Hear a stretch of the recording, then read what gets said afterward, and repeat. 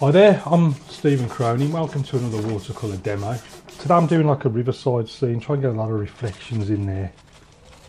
So I'm going to kick it off with a bit of raw sienna and a touch of alizarin crimson. Push that in down there, reflect some of that in the water below.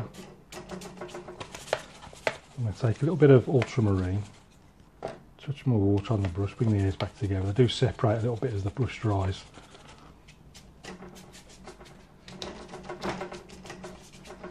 Brush some out colour again. Always like to brush it into the water below the colour that I'm using above. You can do it afterwards if you like, but I just tend to do it at the same time. Just find it a lot easier. Now then, I'm going to pop in some trees. Now these ones are quite far away, so I'm not worried too much about detail. Push down some sort of reflection. I'll come back to that shortly.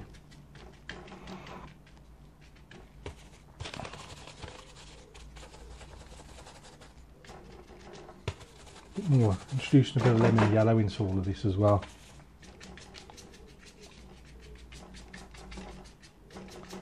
Get a bit more height in this. So I'm just looking for a general background of trees there.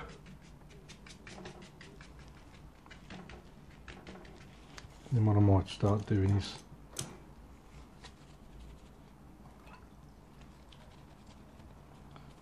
is switch the sword liner and start putting a few twigs and branches and trunks and things in there. Some of these go right up, popping the reflections down at the same time. It's quite faint at the moment.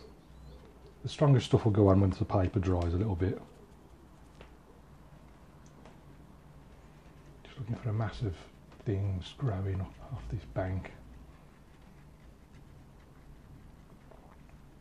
A few sideways twigs and branches and things. All those we need reflecting down below.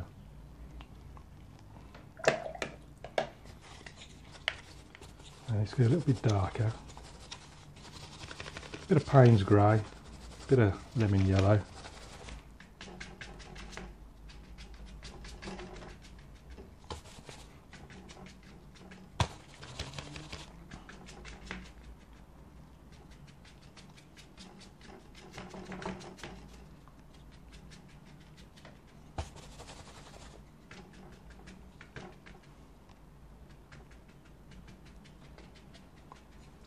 Use a fingernail as well.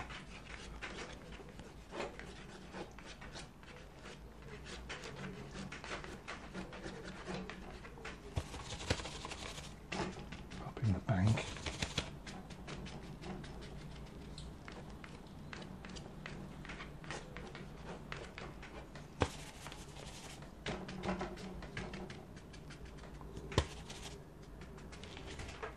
Back to the sword liner. Bit of Payne's grey, alizarin, pretty much a bit of everything, and then just you can see it's going on a little bit stronger now because the paper's starting to dry, so we get some nice bit of depth in it because this is contrasting against the first stuff we put on, which is faded off as the paper's dried.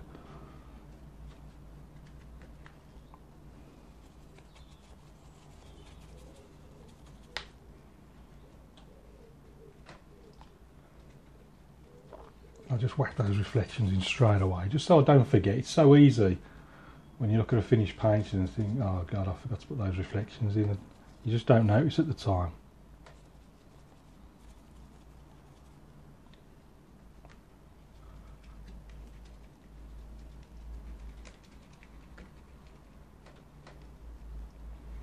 Also, I'm just popping in a few, they don't all go straight, some go diagonally like that.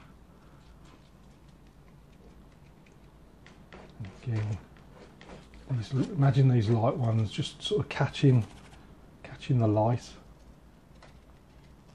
Anyway, that's enough on the left. That's what we're going to do on the right hand side.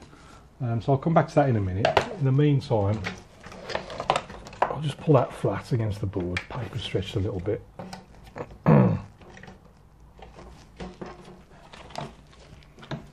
Now where's this what I'll do, I'll get a quick spray.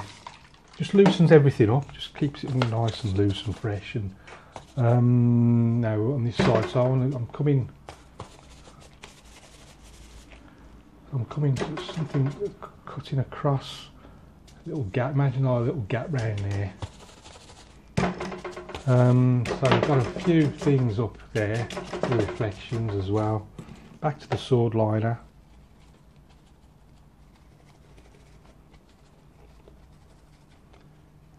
And pop in a few more.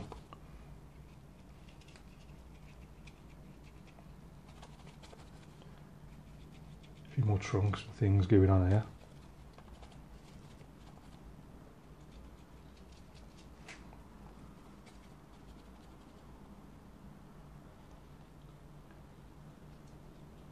What I like about this brush, you can use the rig app. I just like the way you don't have to keep reloading it every 5 seconds. You can also get quite a variety of stroke widths. If I just press light like this, I get almost pencil thin. Whereas if I press quite thick, you can see you can get quite a broad stroke.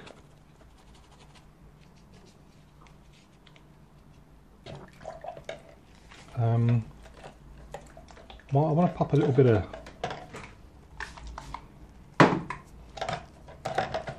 yellow down on the horizon. Get the impression of like a rising sun or something. First, I'll have to clean this yellow first, I think. And let's go back in. Imagine I'm still a little bit green, aren't I? A little bit green. Get a bit of red in there as well, I think. Really, actually, I should have done all this. It's a lot easier to do this at the start, which is why I'm now sort of fading a lot of it out.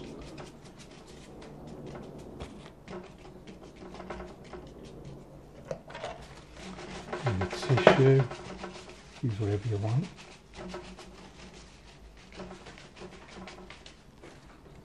Just a hint of something there on the horizon, and then what I sometimes do, I'll switch to a little 1/4 inch flat brush like that. So I'm just checking the video is still recording, because unfortunately my camera switched off yesterday. I did video yesterday's painting, but for some reason the thing switched itself off and I was left with nothing. So I like to get some real dark, where I want the darks to be. This brush just comes in handy for this sort of thing. Just get some dark in. You'll just hold it at the end, like if you want to get more sort of random, more randomy. And then if I just switch sides to the rigger,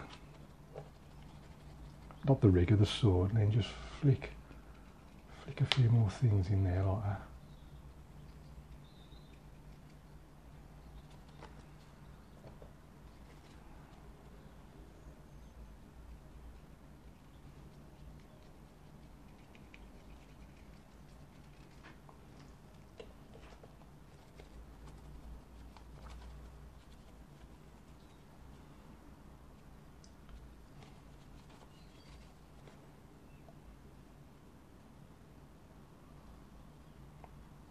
Still very wet there, so I'll stick on this bit for a minute.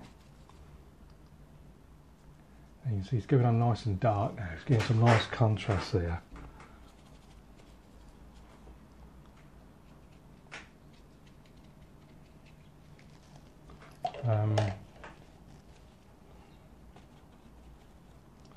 I still want some. What's that?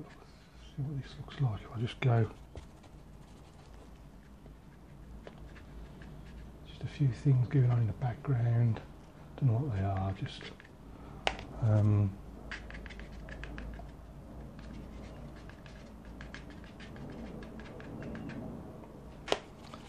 then this. Again, on some darks will come in. Coming out at this sort of angle.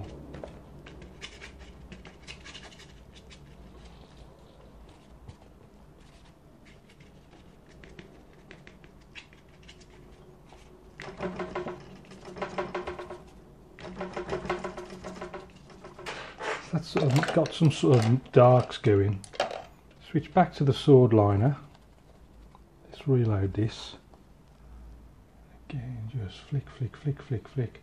Don't forget those reflections down below.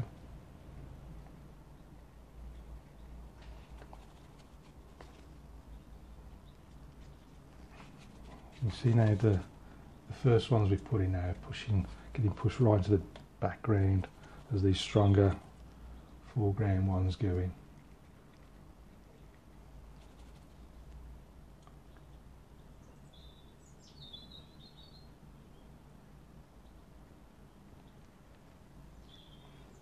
Just push this out a little bit like that, a few random things flying out.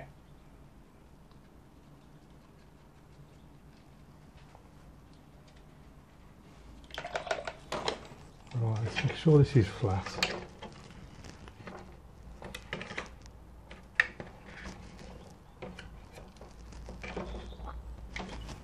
I can't resist a few little rocks and things.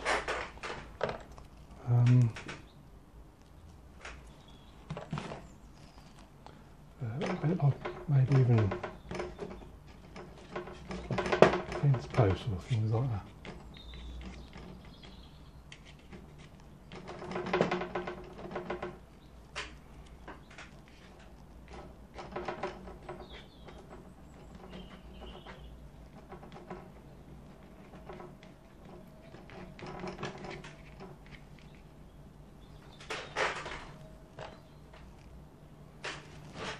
Just a very, very loose suggestion of fences and things going on. I like a few sort of horizontal strokes as well. Just something.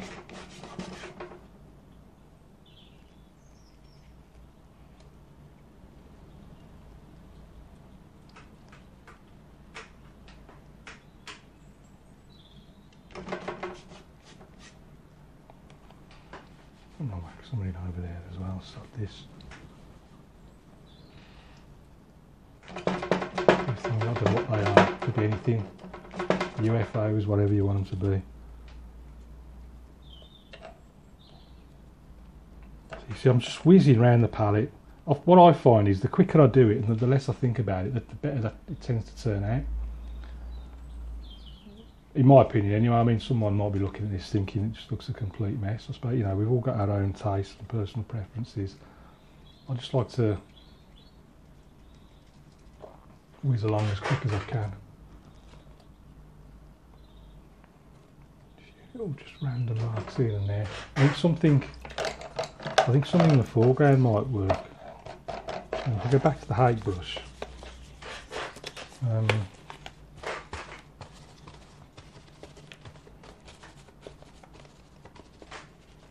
We've started there, then come a bit close. I'm thinking if we just bash in a few. I'm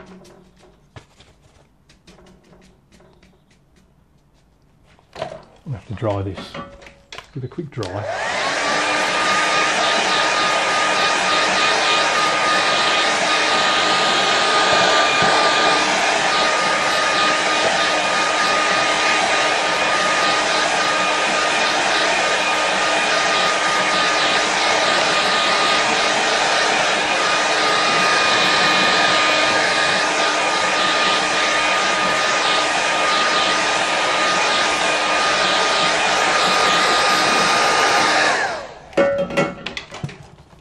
Another layer down here, I think. A little bit of green, bit of blue, bit of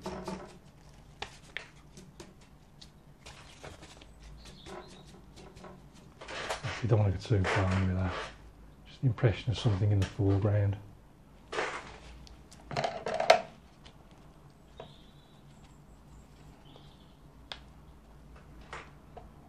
few more. See how soft all that's gone now. So if I put some over the top of that, just to contrast against those lighter ones behind it.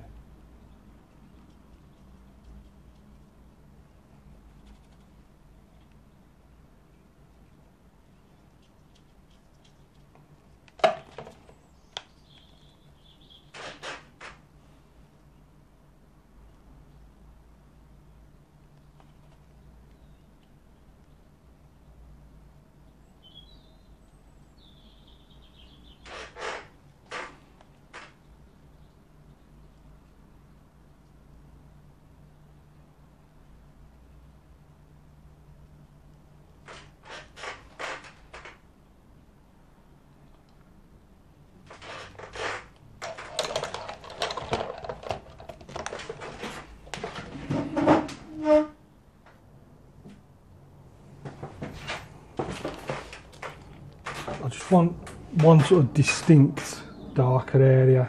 So I'm just going to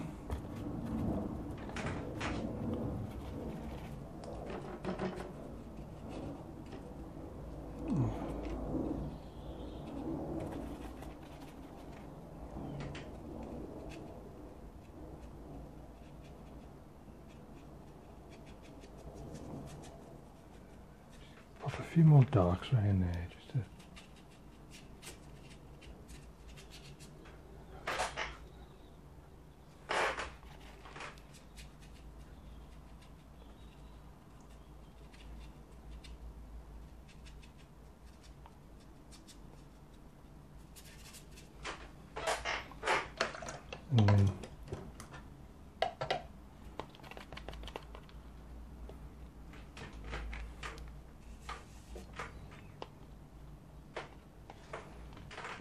and then right, if I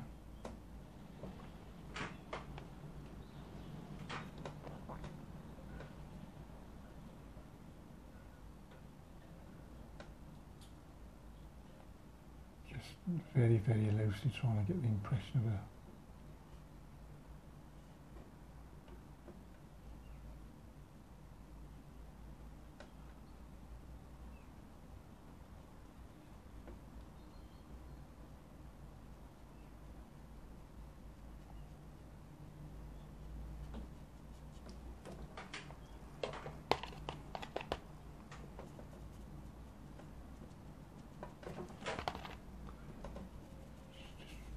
loose impression of a fisherman there.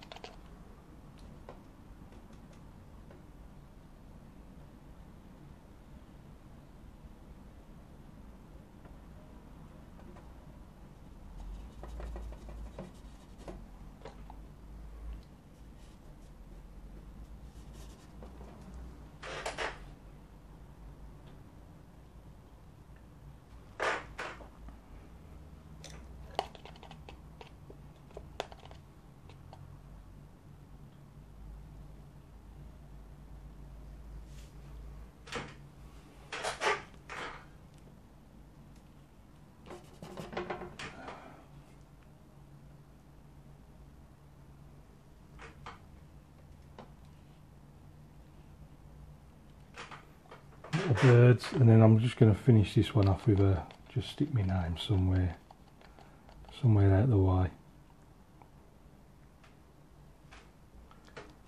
I'll stick my name down here somewhere and call this one done. So let's stick a mount on this and see what it looks like.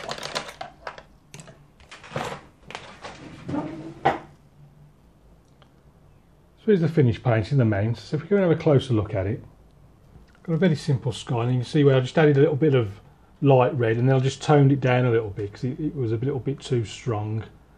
Then for the most part, we've got on the left hand side, got this massive trees. You know, you can see where the original ones went in at first. They've sort of faded off, and then as we come closer, you've got the stronger ones going across to create that sense of depth. And then in amongst all the darks, you can see a little bit of scraping, just to suggest a few fence posts and things there, where the light's just sort of catching them as they sit above the water's edges. All the reflections painted in at the same time, so for keep that consistency. And on the right hand side, same sort of thing. Again, you can see where the first few strokes, when I put them in, have faded away, and then they contrast nicely against the stronger ones that have gone on afterwards with a sort of stronger mix. Again, a few little scrapes of the card suggest little textures and things, just random elements there on the banks. Very, very simple little fisherman just put in there. Very light reflection, and again all those reflections from the trees above it down below, and then just giving it another layer. So you can imagine you've sort of got There's your first layer, then another layer there, and then a third layer down here. Just adds to that sense of depth. Just some very loose grasses and reeds in the foreground, put in very, very simply. So that's it for another painting. Thanks for watching. If you've got any questions, please ask, and do please, if you get the chance, visit me over at patreon.com/Stephen Cronin.